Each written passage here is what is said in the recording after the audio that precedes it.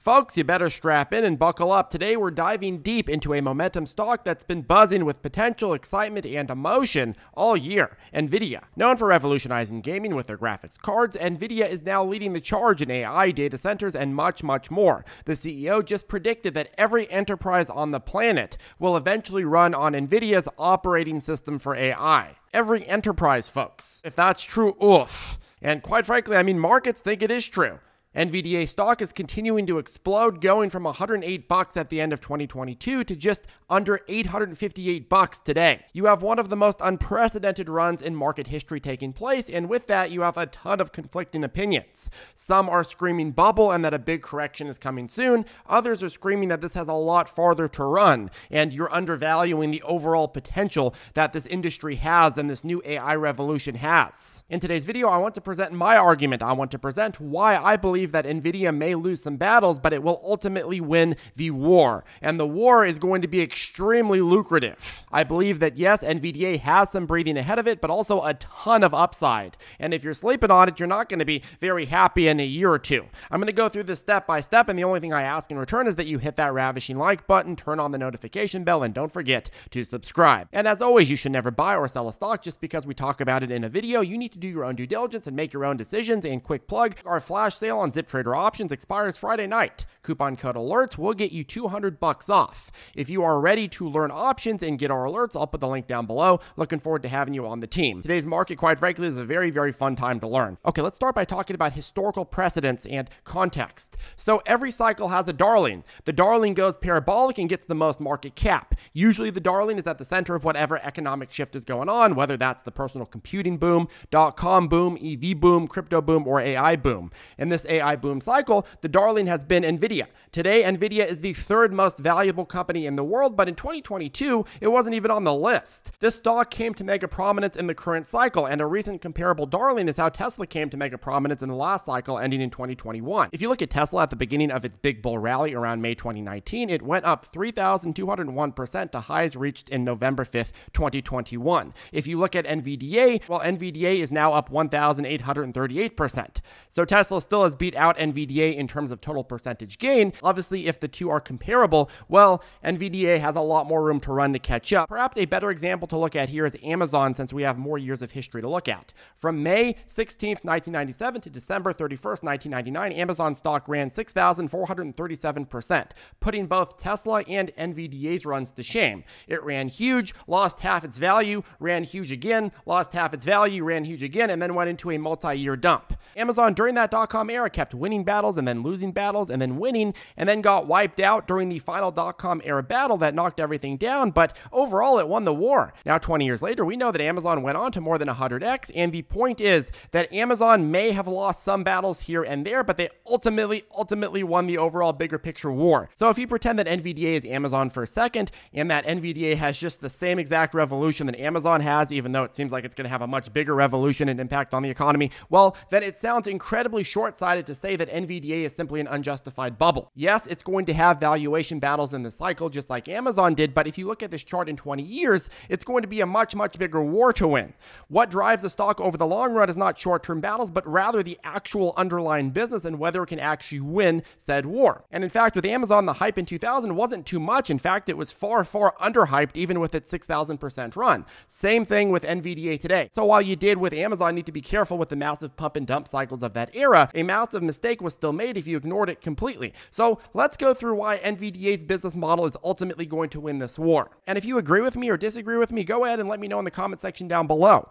But I'm going to present the reasons why I believe it is going to win this war. First reason NVDA is going to win the war, well, GPU market share and exponential growth in it. So the reason NVIDIA is the #1 player in today's cycle is #1, hands down, the GPU market. A GPU is what makes AI tick, and NVIDIA controls the lion's share of this market, more than 80% as of the latest data. Now, to understand how valuable the GPU market is, look how fast it's grown and where it's expected to go. GPU market size alone is expected to go from $40 billion as of the last full data set for 2022 to $400 billion by 2032, and some estimates say even bigger than that. Now, if this just happens, well, that's a 10x. If NVIDIA maintains around 80% market share, even drops to 70% market share in the GPU market, well, that's still an incredibly exponential revenue boost. Now, second reason Nvidia is going to win the war is because of their AI inference chips. Nvidia completely dominates this market. But wait, Charlie, back up. What's an inference chip? Well, AI inference chips are essentially training chips. AI inference chips are specialized pieces of hardware designed to efficiently perform the task of inference, which is the process of applying a trained AI model to new data to make decisions or predictions. To make an analogy, think of it like this. An AI model, we'll say, is a student. After the student has studied and learned from their textbooks the training data, they're tested on new questions to see how well they've learned. The inference chip is like a highly skilled and fast test taker, making quick and accurate decisions based on what the AI model has learned. These chips are optimized for speed and energy efficiency, handling tasks such as voice recognition on your smartphone, content recommendations on streaming services, or real-time language translation. Unlike the chips used for training AI models, which require significant computational power and energy to learn from vast amounts of data, inference chips are designed to deliver quick responses with minimal power consumption, making them ideal for use in consumer devices and various applications where quick decision-making is essential. Now, the reason Nvidia is so hard to beat in the AI craze is because its AI inference tools are the backbone of most of the popular AI applications. From the Motley Fool, quote, Nvidia's graphics processing units, GPUs, shot into the limelight once it was evident that they are playing a mission-critical role in training large language models, which form the backbone of popular generative AI applications such as ChatGPT. Multiple cloud service providers have lined up to get their hands on Nvidia's GPUs to train their AI models and bring generative AI services to the market. As a result, Nvidia controls a whopping 90% share of the AI training chip market. As it turns out, the demand for Nvidia's flagship H100 AI GPU is so strong that customers are willing to wait between 36 and 52 weeks to get their hands on this piece of hardware. Nvidia is shoring up its supply capacity to meet that solid demand, and that explains why the company is expected to keep growing at a terrific pace and more than double its revenue by fiscal 2027 as compared to fiscal 2024's reading of $60.9 billion. So in other words, folks, Nvidia's inference GPU/training chips are so dominant that not only have they been crucial in developing large popular language models like ChatGPT, but you have companies waiting 36 to 52 weeks just to get their hands on that hardware. With that kind of competitive lead, I mean, it's going to be difficult to dethrone NVDA. Okay, fourth reason why NVDA is going to win the war. At the World Government Summit in Dubai, the CEO of Nvidia said, quote, over the course of the next 4 or 5 years, we'll have $2 trillion worth of data centers that will be powering software around the world, and all of it's going to be accelerated. This statement reflects what? Well, it reflects a vision for significant expansion in infrastructure in a way that only Nvidia can do, because they have all the capital and power and competitive advantage to be able to pull it off. And that infrastructure is going to lead the way in powering global software and AI applications. If you're a company needing these types of services, well, who are you going to think of first? Nvidia. Huang highlighted the transformative potential of Nvidia's technology, such as the Hopper H100 GPU and the Grace CPU superchip, in facilitating this growth. The Hopper H100, described as a generational leap in GPU technology, promises up to 9x the at-scale training performance over its predecessor and 30x the large language model inference throughput. These advancements, combined with the new Transformer engine, are expected to significantly accelerate AI model training, reducing time from weeks to days without sacrificing accuracy. That's a big boost, folks, weeks to days. Moreover, Nvidia's focus extends beyond hardware to encompassing software innovations. The CEO emphasized how AI and accelerated computing have revolutionized software development and application, making AI a central element across various fields and industries.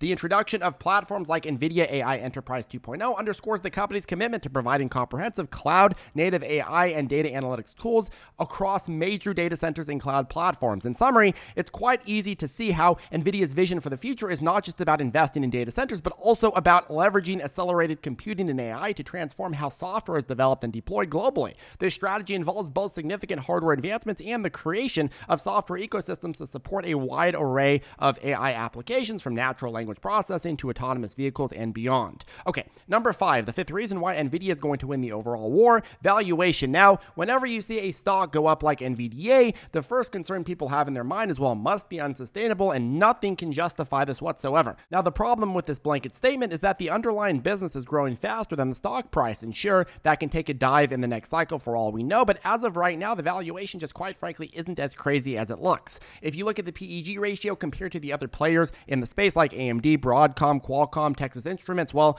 quite frankly, Nvidia is trading pretty damn mid-range. If you look at Nvidia compared compared to itself the last year, I mean, its PEG ratio is at some of its lowest levels. In other words, you're getting more expected earnings per dollar than you have historically. Again, earnings and expected earnings are outpacing the rise in stock price. If you're looking at just PE ratio, what you're paying for current earnings, well, you're paying mid-range prices. Price to free cash flow, you're pretty cheap on the low end. So again, I mean, it's hard to say that NVIDIA's price is horribly unjustified. It's more like markets failed to predict how big of a deal this AI shift was going to be, and now Nvidia is racking in the dough from it, and people are just waking up. As an analyst puts it, quote, many investors are in shock at how Nvidia has become a $700 plus stock, but Nvidia got to where it is because of extremely strong earnings and revenue, said James Dermott, Chief Investment Officer at Main Street Research. There is nothing out of the ordinary with Nvidia's valuation or recent gains, as the company is delivering on its earnings. And there you have it, folks, the compelling case for Nvidia's future, a core player in the AI revolution that's reshaping our economy. To me, even though Nvidia has ran quite a lot, well, it's still clear that the story is far from over.